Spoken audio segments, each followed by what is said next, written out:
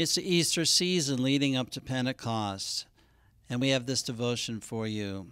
There's a popular exclamation prayer of this season that has its answer, and then when you give the answer, there's an echo back. This is how it goes. The Lord is truly risen. He has risen indeed. He has risen indeed. Alleluia, alleluia. Let's try that with you all, okay? The Lord is truly risen. He has risen indeed. He has risen indeed. Alleluia, alleluia. And now just repeat after me. This is the day. This is the day That the Lord has made. that the Lord has made. Let us rejoice. Let us rejoice And be glad in it. and be glad in it. That's a verse out of the Psalms that predicts the great day of Easter, or the Lord's Day, when he comes among us. And when Jesus rose from the dead, and everything about Jesus' ministry falls into place and is all true. Because the resurrection means everything about Jesus' life. And then after the resurrection, he does all these amazing things leading up to an ascension and Pentecost. And we're going to think about that as we go through your short exercises in the Easter season. And so let us get started. The 6th week of Easter. We're on page 277. That's in your book. The faith focus, the question is, why do we say that Jesus is our good shepherd? Well, he's in charge of a flock, which is people. He said sheep are being taken care of by a shepherd. You're my sheep. The whole world is my flock. And I'm trying to lead the flock to heaven. I'm trying to get all the flock together, too, on the earth to be together. Well, I'm a pastor, and I have a little flock, and I get to be the shepherd of the parish, and this is something that was given to me, and it's a shepherd staff. And there's also a bishop has one of these, and he's in charge of all the churches in the area. He's in charge of all the priests, and so he has one of these, but it's a very special one. And you look in Jesus' hand in the picture where he's the good shepherd, and you see he has a staff in his hands too. They call it a shepherd's staff or a shepherd's crook. Crook is for this part to pull the sheep in. Shepherd's staff is probably the better name for it, for the good shepherd. The Good Shepherd. Let's read together. Some of us have read stories about shepherds. Some of us have seen sheep on hillsides out in the country. At Mass, during the Easter season, we hear Jesus tell us that he is the Good Shepherd, and we are his sheep.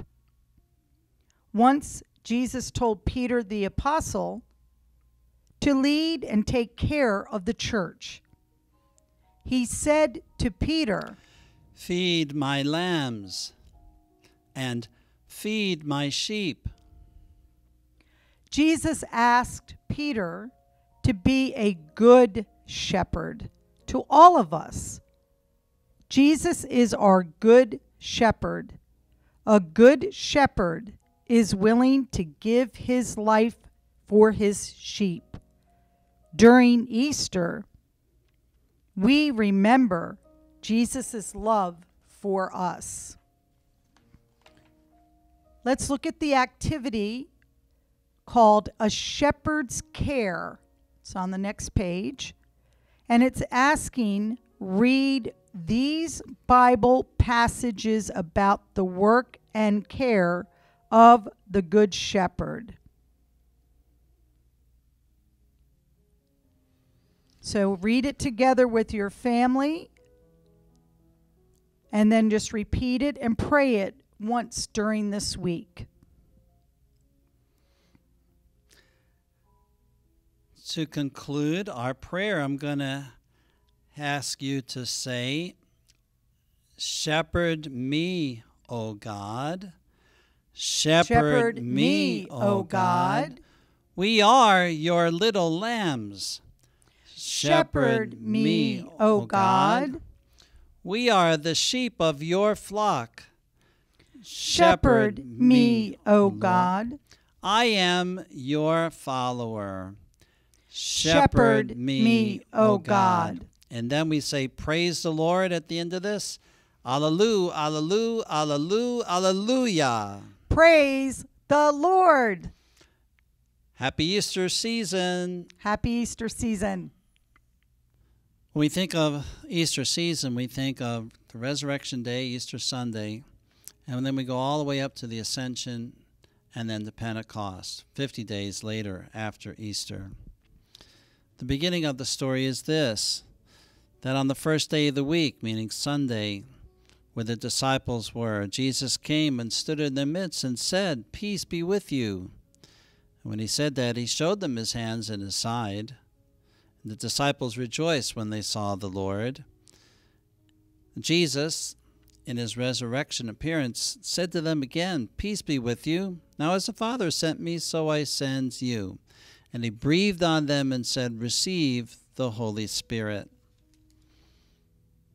Now many days later, Jesus was with them along the Sea of Tiberias, the Sea of Galilee. And he revealed himself in this way to Simon Peter, Thomas, Nathanael, and James and John, and 2 other disciples. They were out fishing, and Jesus called out to them from the shore, "Children, have you caught anything to eat?" And they answered him, "No." He said, "Cast the net over the right side of the boat, and you will find something." And they cast it, and there were so many fish they were not able to pull it in for the number of fish.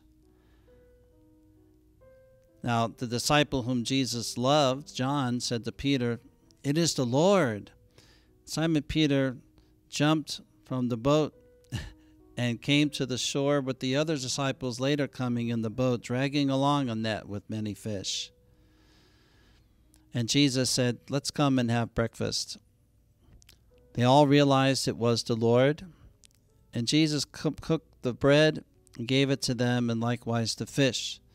And they remembered his miracle of the bread and the fish earlier in their ministry.